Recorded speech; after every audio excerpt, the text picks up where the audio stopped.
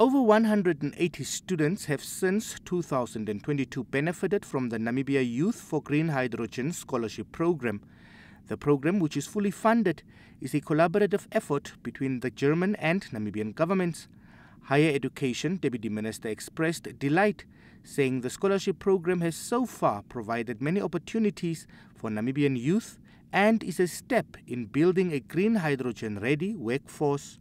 The scholarship program has been designed to primarily target undergraduates, graduates, and those interested in advancing in the field of green hydrogen. The Youth for Green Hydrogen program in Namibia offers scholarships to Namibian youth between the ages of 18 to 35 years in the following two categories related to the green hydrogen value chain.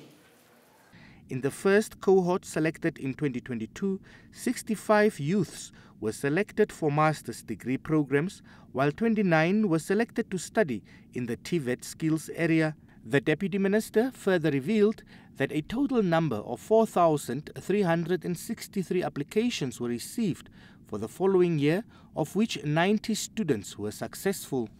The first beneficiaries of the scholarship program will soon leave for Germany for the mobility phase of the program to join academic and research institutions to study for one semester.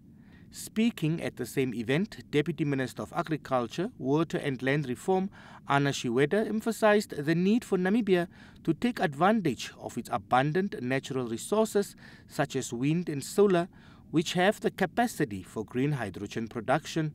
Shiweda further stressed that African countries could become more energy independent through the promotion and support of the development of zero-carbon industrialization, which has the potential to create economic growth, employment, and significant opportunities for energy exports.